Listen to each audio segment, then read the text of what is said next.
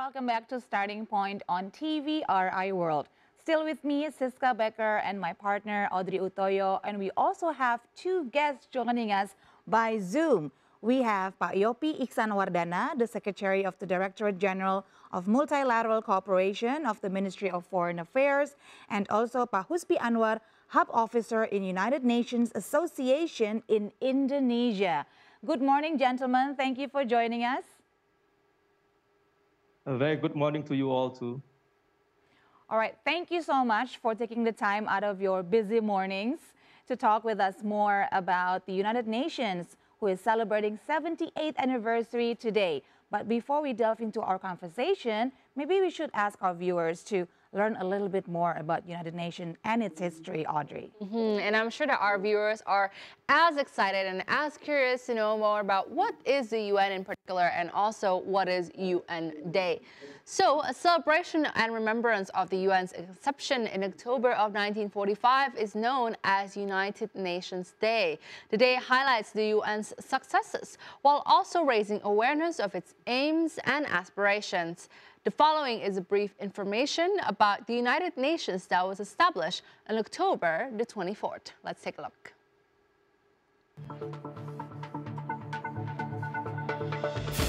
The United Nations Day is an occasion to remember the values that this organization stands for, including the concepts of humanity, unity, and world peace. The United Nations was established to save humanity from the scourge of war and the fury of destruction, following the two world wars and the Cold War, most notably to ensure that the human globe would never again be exposed to such instances of tragedy. Since then, the group has taken on the pledge, and numerous initiatives to improve the welfare and condition of a lot of people have been made. The occasion provided by UN Day, which can be seen annually, allows us to advance our shared goals and uphold the goals and tenets of the UN Charter that have governed us for the past 78 years.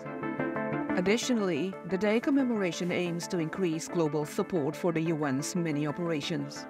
To honor the UN and raise public awareness of the UN as an organization, the United Nations urges its member countries to designate the day as a national holiday. The UN was established following the Second War.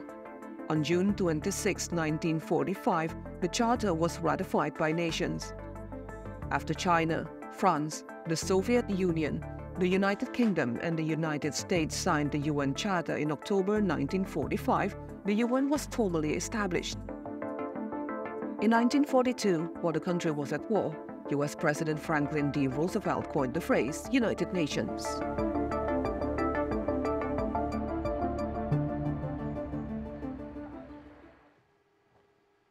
So today, the world observes the United Nations Day, and on this special event, we will delve into the significance of the United Nations Day and explore the multifaceted role and programs of the organization in Indonesia.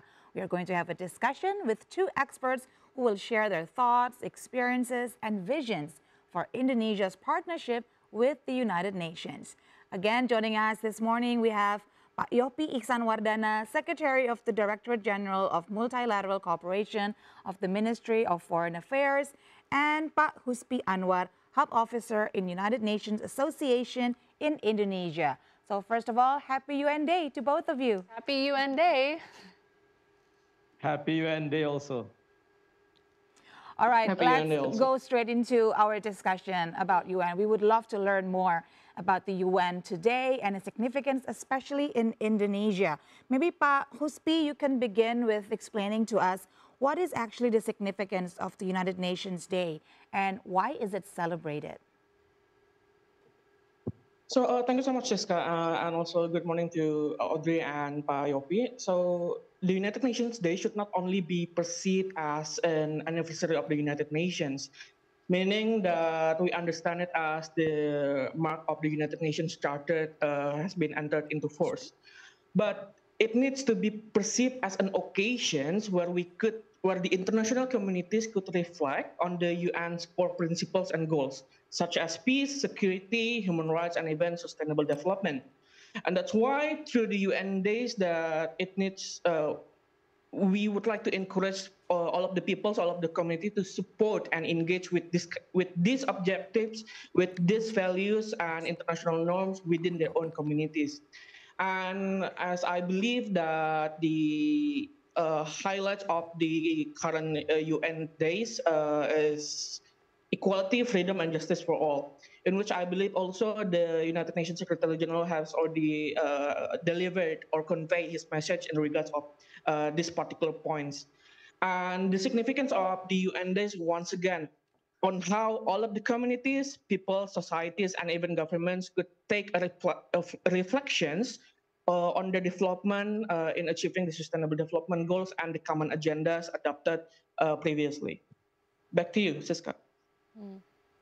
Thank you, Bahusbi, for that very comprehensive explanation about UN Day. So, Audrey, we would love to learn more how the Ministry of Foreign Affairs have been working together with the UN as well to achieve those goals, right? Yes, indeed. And it's quite interesting to hear the opinion of Pa Yopi, if you can enlighten us as well on what has been the significance of this UN Day, especially for the Ministry of Foreign Affairs. Thank you very much, Audrey and Siska, and also for the resource person just mentioned about the importance of UN Day. As you know that United Nations was founded in the aftermath of the World War II, and it is among the first international organization that can take action on a wide variety of issues due to its unique international character and the powers vested in each chapter. I think it is the epitome of hope that governments can solve conflict and problems with diplomacy and rule-based resolution rather than war.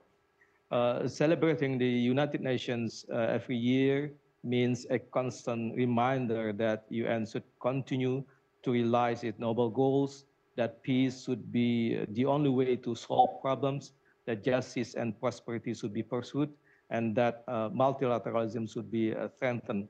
For us at the Ministry of Foreign Affairs, we decided that this year's UN Day theme is our common future toward peace and prosperity for all.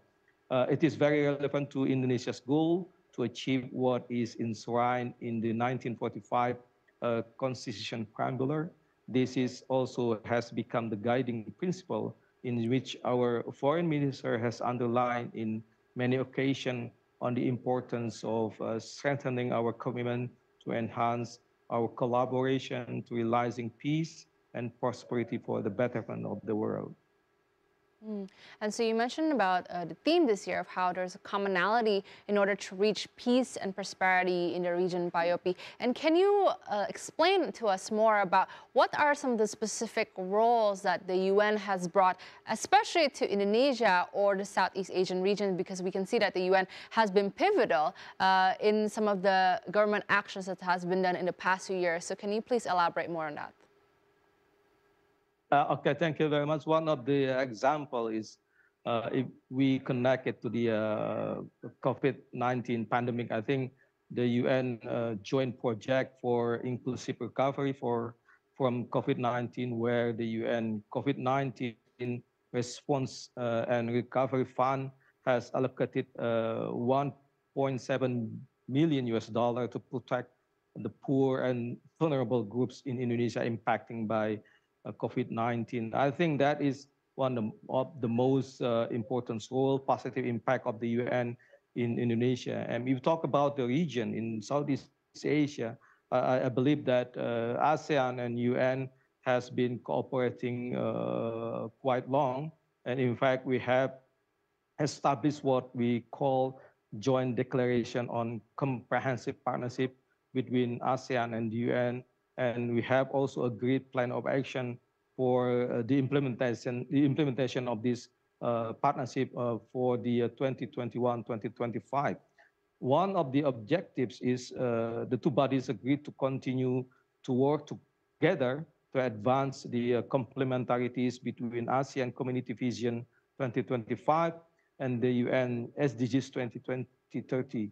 In the addressing the COVID-19, I think UN and ASEAN has agreed to work together to tackle health crisis and ensure that socioeconomic recovery is inclusive, resilient, and sustainable.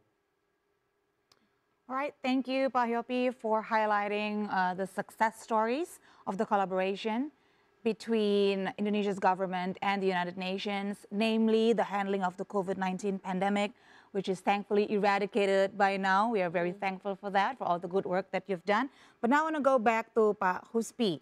Now, maybe you can highlight some of the UN key initiative projects in Indonesia, and also how can individuals or communities in Indonesia actively participate in it and support the goals of the United Nations? All right, thank you so much. So several of the key initiatives can be assessed or even monitored within the different UN entities.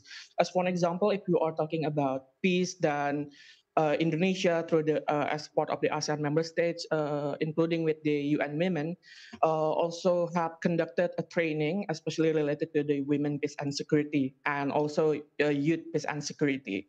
This kinds of training has been part of the capacity building programs coordinated by the one of the ASEAN entities and also the UN Women Indonesia. And then furthermore, if we are talking about several key initiatives, I would like to highlight one of which, in which it is the Assist Joint Program.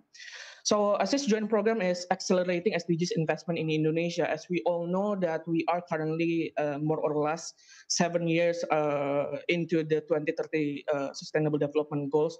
It needs to be taken into account that every member states, including Indonesia, needs to accelerate more on how they could achieve the SDGs. Now, according to the data, Indonesia requires around approximately 322 billion US dollars to meet its climate targets by 2030. It's a lot of money.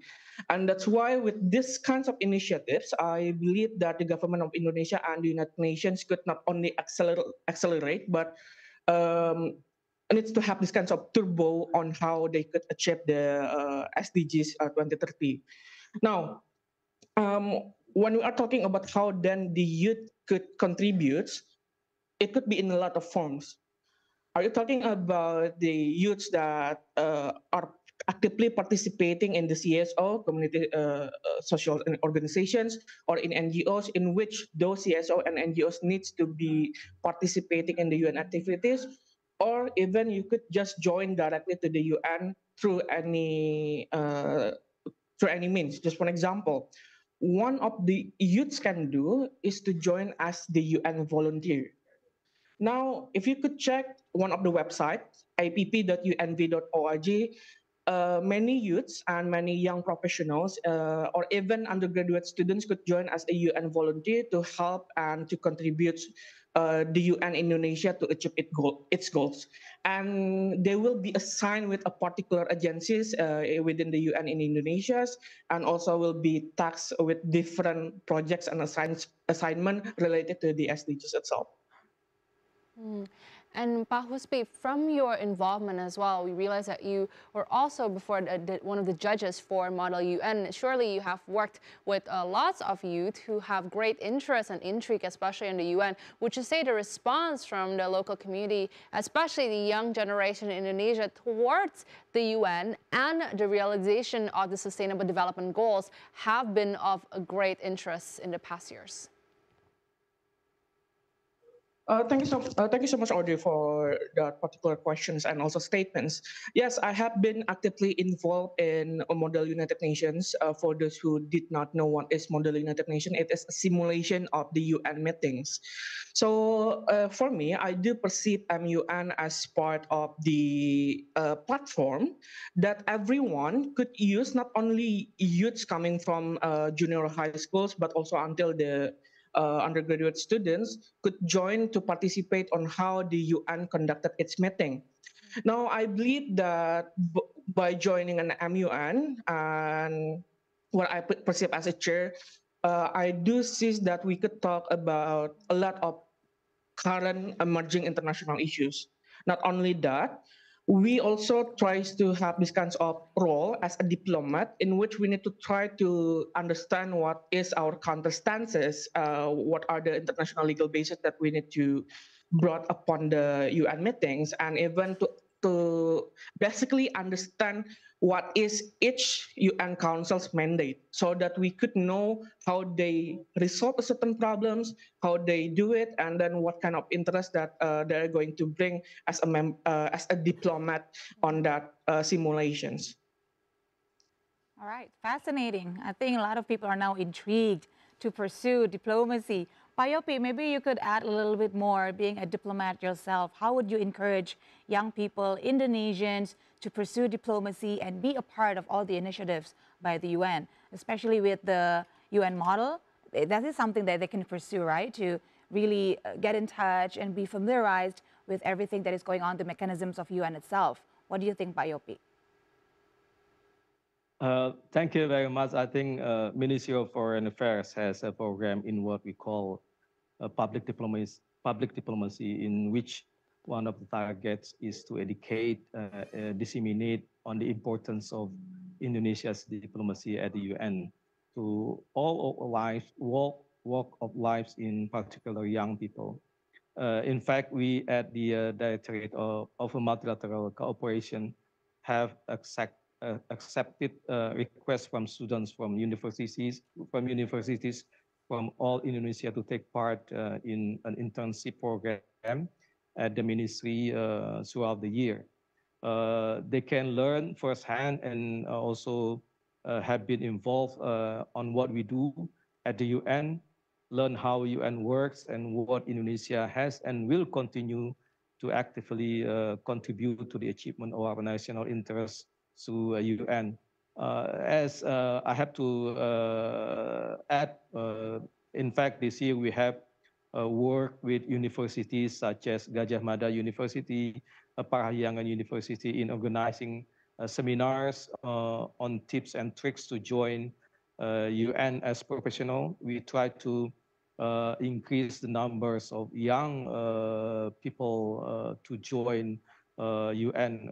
As you know that Indonesia is considered well within not many Indonesian work as UN professional. Even in the next couple of minutes in this UN Day celebration that we are organizing jointly with the UN, one of the session is to how to enter workforce at the UN.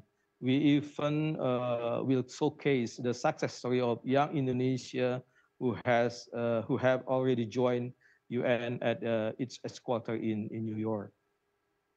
Mm. And Payopi, can you enlighten us, especially on this UN Day celebration of the achievements of the UN and also Indonesia? Are there any particular programs that are being done in the Ministry of Foreign Affairs that are not, would usually be carried out on a normal day just for UN Day at the Ministry of Foreign Affairs? We have on a daily basis, cooperate with UN on how to achieve the noble goals of UN, the SDGs, the climate change.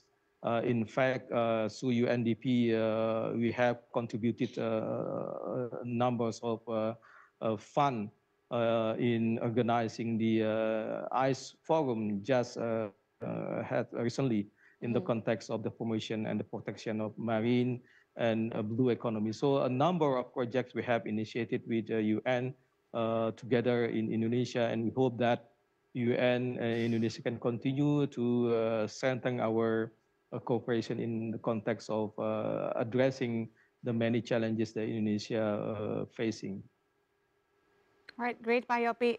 How about you, Pak Huspi? Maybe you can tell us more about events that are being held by United Nations representatives in Indonesia to celebrate UN Day. Maybe we can join in later on, or maybe our viewers can also participate in it. Can you please tell us more about it? So I'm not sure whether it is still in a continuous work or not, but then I do acknowledge that there is one particular programs. The main stakeholder should be the Ministry of Foreign Affairs and also the Ministry of Sports and Youth. There is a program that is called Indonesia UN Youth Delegate Programs. So it is a part of UN programs in which several of the member states are going to send a youth delegations to a UN high-level forum. And within that particular forum, all of the youths that can make their own kind of statements and policies recommendations on how its governments and other stakeholders should participate in achieving the 2030 SDGs. But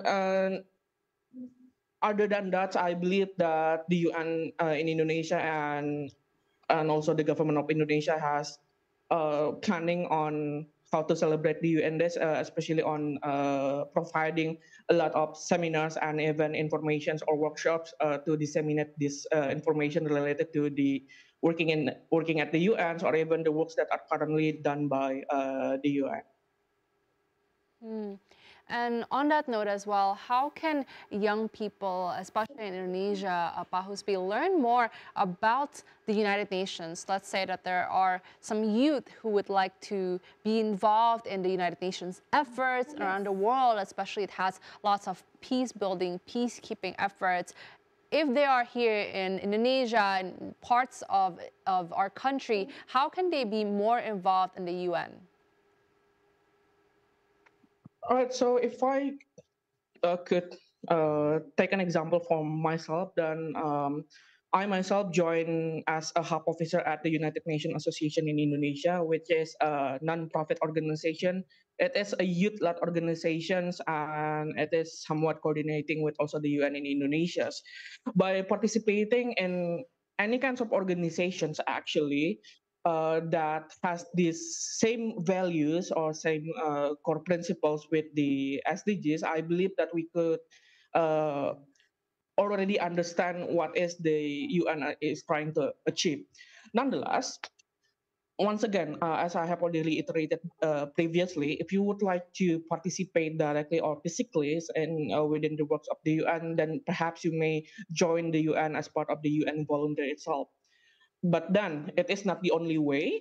If you would like to understand what is MUN, then there are a lot of platforms that has been provided, not only through model UN simulations, but also several of the initiatives that has been delivered by Pak Yofi previously. All right, thank you, Pak Huspi.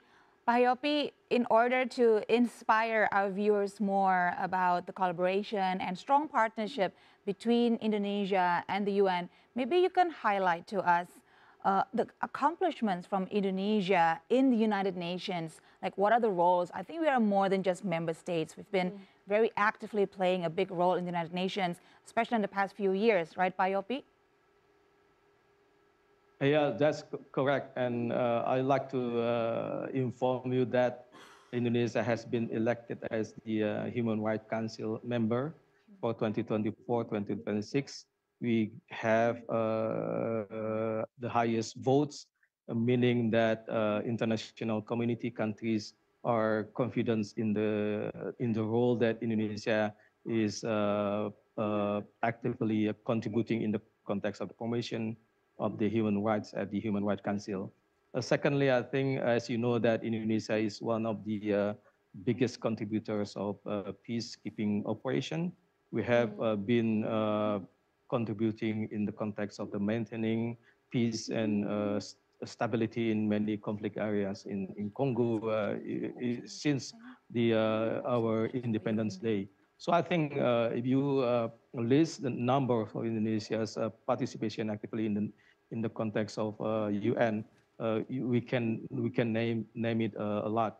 And you also, I'd like to also mention the when we host the UN climate change summit back years ago, and we have adopted the Bali Declaration on addressing the climate change, is one of the examples that Indonesia has contributed positively in the UN.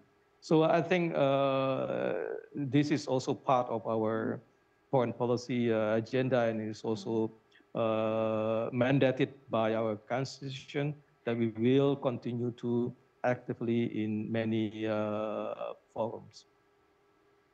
Right. That's very encouraging to hear. Congratulations for the appointment of Indonesia in the Human Rights Council. I think we are very proud of all the good work that's been done by the representative of Indonesia and the United Nations, and we hope to see even more representation of Indonesia in the United Nations. Indeed, Siska. And last question to Pa Yopi as well as Pa Huspi. Starting from Pa Yopi first, you've had extensive experience in the diplomacy sphere, and you've known especially well about the efforts that the UN has done in Indonesia and beyond.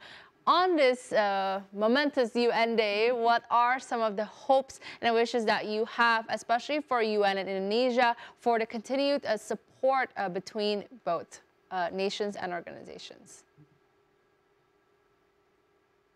We hope that UN in Indonesia and government of Indonesia can continue its positive works. We believe that through collaboration we can achieve more in the context of realizing UN Noble goals, and in particular, I think the Indonesia's effort to achieve what we have been mandated in the Constitution in the context of peace, justice, and prosperity for Indonesian people. Right, thank you, Pa Yopi, for your warm remarks and congratulation notes. And now to Pa Huspi, your best wishes for UN Day today.